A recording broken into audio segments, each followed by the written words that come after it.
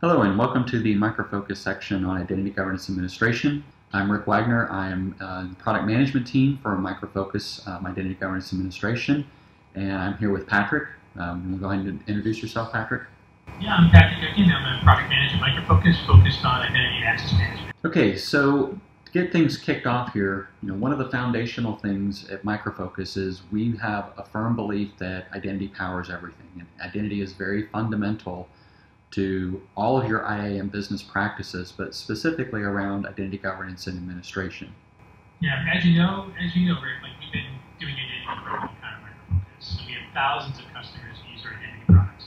And what we've learned from them is that if you make identity the cornerstone of your identity and access management efforts, you'll simplify integration problems and dramatically reduce complexity. Yeah, and it's kind of interesting because we've definitely seen this in our customers to help them realize the value that can be experienced when implementing an identity and access management project and setting identity as that key foundation. So, the other thing, since we do say that identity is the foundation for not only IGA but everything, but realistically, when you think about all of the disciplines around identity and access management, once you have that identity foundation built with IGA, it definitely expands to everything else. So things like privileged identity management, access management, multi-factor authentication, and even some important things like security information and event management when it comes to understanding what identities and how they interact with the applications and what they're doing inside the applications once the access is granted. Things like data access governance. Who do you know who has access to the unstructured data, and what type of information is in that unstructured data that you need to govern, and of course one of the most exciting areas and highest growth areas around identity management is customer identity and access management. Yeah, and that's really another key point as far as dealing with identity as a foundational capability, right? You think about customer identity and access management.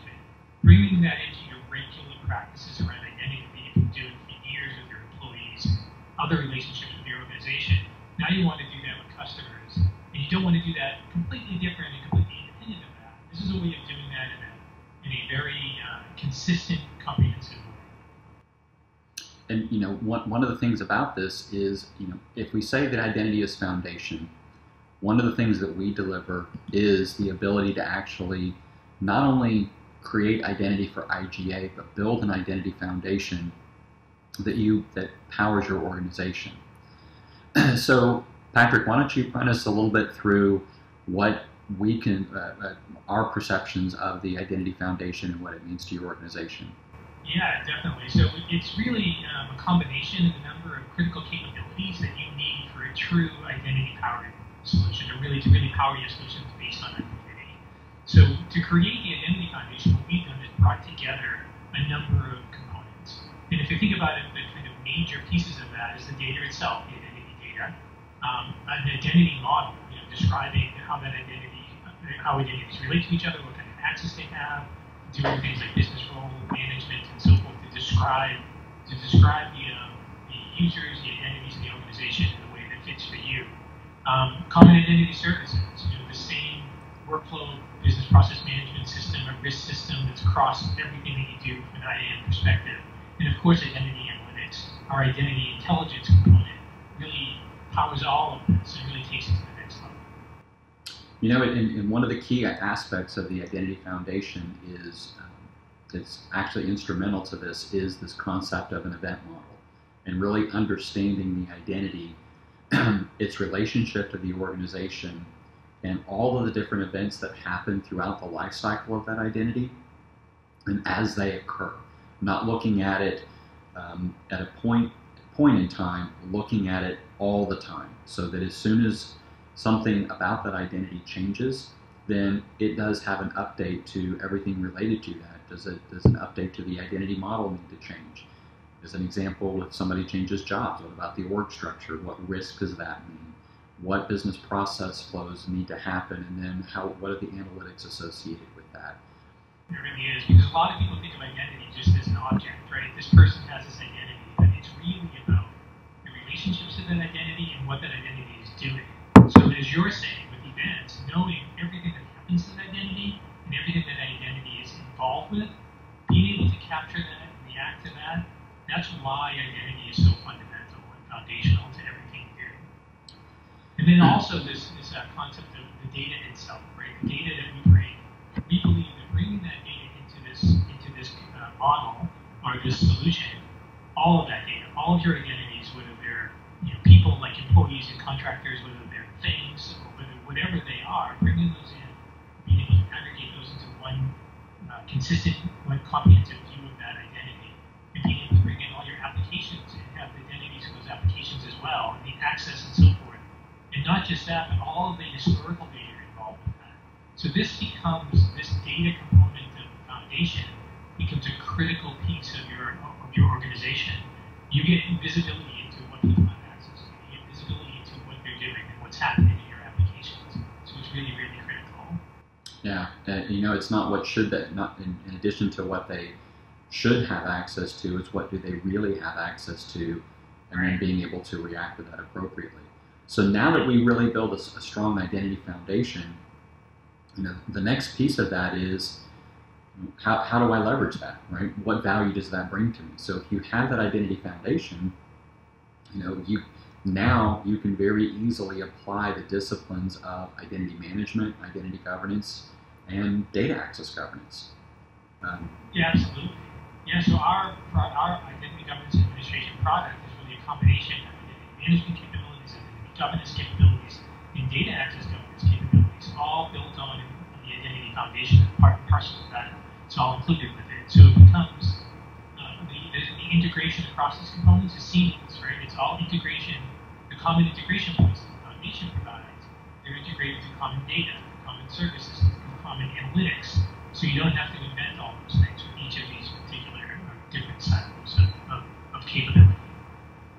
Absolutely critical. And the interesting thing about once you have this identity foundation, as we spoke to earlier, identity is the foundation that you can build on. So think about this and how it would expand across all identity and access management disciplines that we talked about before. So once you build this identity foundation, you're not only doing provisioning things from an identity management or administration standpoint, governing that identity, looking at the unstructured data, but thinking about how you could very easily and simply expand that to the other disciplines we spoke to earlier, like privilege. That's just and what a person with privileges has the capability of doing. I can understand that because it's the same identity that I'm governing. Things like authentication. It's the same authentication of that identity that I'm governing. It's the same identity that I'm allowing access to.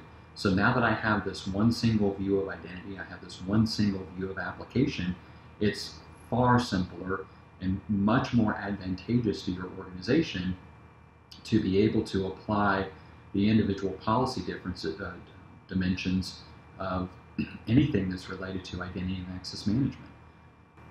Yeah, absolutely. You're spot on with that. I like to think of it, when people think of the effort that's involved in adding a new component to their identity environment, like a new access management system, and the on-ramp to that is pretty steep. Trying to get that to integrate with all of your other products that are involved in IAM, it's extremely difficult, time-consuming, and requires a lot of maintenance. So what we've done is kind of smooth that on-ramp, try to make it a lot easier to add the next step, and to have all those things work well together. Well, think about it in this angle too. I mean, let's talk about every organization changes over time. I mean, think about the advantages of I'm bringing a new application into my environment. What does that mean? I can simply just bring that application into the identity foundation. I can model it against the identities, and now it's far easier for me to bring in new applications as I maybe adopt something that's SaaS and retire something on-prem. Think about the other changes around organizational changes in your company. You buy another company or you divest. How easy is it to now achieve the value of purchasing that other company if you can onboard those people, onboard the applications, get them integrated into a single view, and thus apply all the identity and access management disciplines to it. So you can get to the fundamental reason why you made that investment to drive business, right? So the identity foundation not only helps you to apply the disciplines, it's also a key business driver for from the most minor events to the most major events as your business grows and evolves. So, we talk a lot about that, but let's focus in a little bit on some of the key benefits here. So, Patrick, take us through some of the key benefits of an identity foundation. Yeah, in IGA specifically, right? So our identity governance and administration solution, which is built on that strong foundation of identity, IGA really provides organizations with this ability to manage access overall and to conduct oversight of that access, improve that to stakeholders like auditors and so forth. So in many cases, the main value proposition of IGA is to meet compliance demands, prove that you're compliant with regulations like HIPAA and SOX. But it's also critical to improving and maintaining security in general, right? It's a very critical factor of that, as well as improving efficiency of the organization, being able to make sure that people that need access get access when they need it. When people no longer need access, that it's taken away quickly and efficiently. So IGA offers a lot of value, right, in your organization. It improves compliance, security, and efficiency, as well as other things. And if we look at it from an IGA perspective, there's a ton of capabilities when you think about identity governance administration, right? It's a very broad product. But if you look at them through 3 different lenses, it kind of helps to understand what we really bring to the table with Micro's identity governance and administration. And those 3 areas are visibility and insight, decision-making abilities, and continuous compliance. So for visibility and insight, it's really, fundamentally, it's knowing who has access to what in your organization. And that might sound simple initially, but really knowing who those people are is critical, and knowing what their access is critical. So what we do with IGA is allow the organization to really bring the ability for the business itself to add business context and translation to that data, to improve that data and enhance that data that we brought in so it's more meaningful to the business. And that includes, who has access to what applications, what data, structured data, unstructured data, and so forth. So being able to really provide additional information from a business context perspective, including risk. We include a risk system that lets the organization define the risk of access. So that means that when people are making decisions about access with our IGA product, they're well informed. We can provide really meaningful decision support for people that are reviewing access or approving access that allows them to make a competent, informed decision. Is this access appropriate for this person? Do other people have this access? When was the last time they used this access? If I add this access, what will that do to the risk of the organization? So this data that we bring in, giving the governance system, brings visibility and insight into that. And I know analytics here too, because analytics powers all of this. We have a very powerful analytics capability that we'll talk about in a few slides. That's how we are able to analyze all the data we have and really provide meaningful information back to the users. The other lens is decision making. And the ability to make better decisions. IGA in many ways is about making decisions, right? It's about knowing what people have access to and deciding whether or not they should continue to have that access, deciding whether or not someone should initially get that access and so forth. So making decisions about access is really important. And what IGA does is let you do that in a couple of ways. One is through policy. We provide a very robust business and technical role management system combined with our access policy system to define what people should have access to.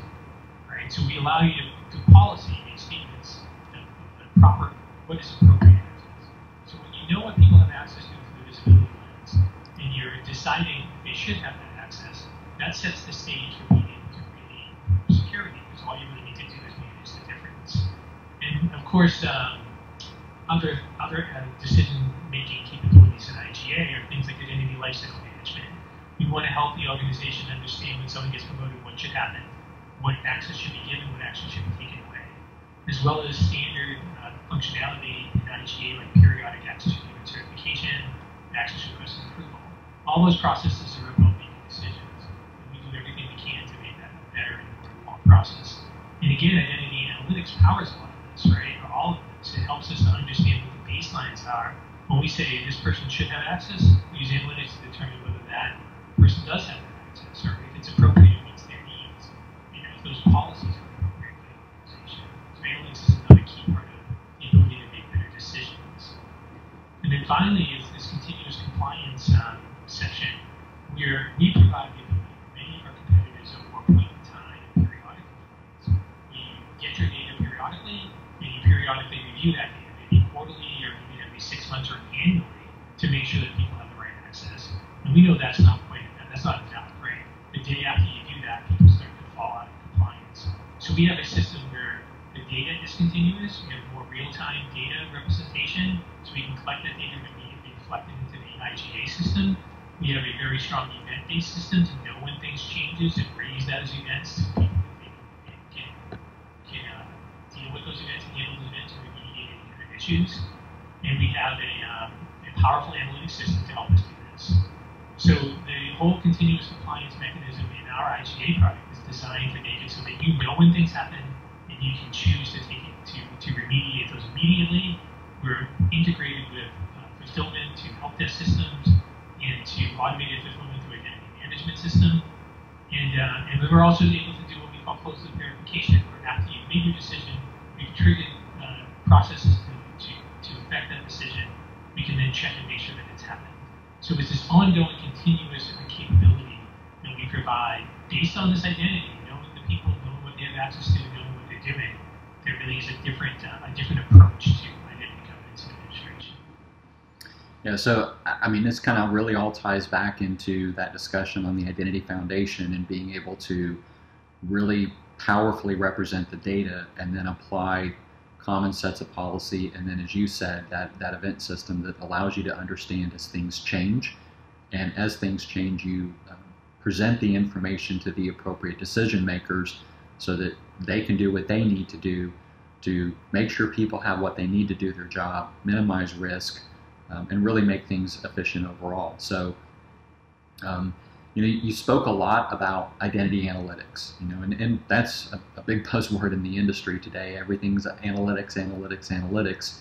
And, of course, analytics is a key portion of this, right? And part of that identity foundation is included in that is a centralized data warehouse. And one of the things that we provide from an analytics perspective is we have built our analytics engine on top of a very purpose-built analytics data store in Vertica, which is the analytics engine that powers a lot of major organizations today, and real-time, high-volume processing of analytic data.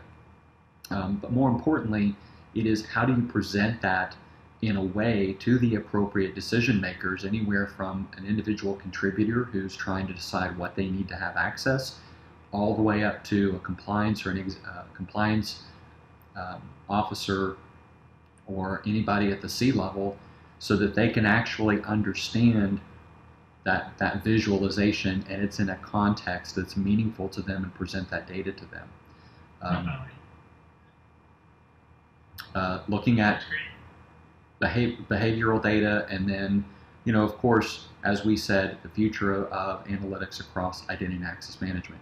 Sorry, Patrick, you were trying to say something. Oh, no, I'm sorry. I was saying that's great. You're spot on. Our analytics capabilities are really leading the market, right, with this ability to leverage Vertica. And we also have a machine learning and artificial intelligence product called Interset that's also integrated with our stack. That just there's an incredible opportunity here to really improve your capabilities. So we've covered a lot here. In closing, we encourage you to look at some of the success stories that we have out there. This is one example. We encourage you to go to microfocus.com and look at our offerings, the capabilities that we have, and our customers like Medica. Very important, especially in the healthcare industry, which is highly regulated and has a huge demand on identity and access management, especially in the world that we live in today. We thank you very much for participating in this short session with us, and we look forward to talking with you further.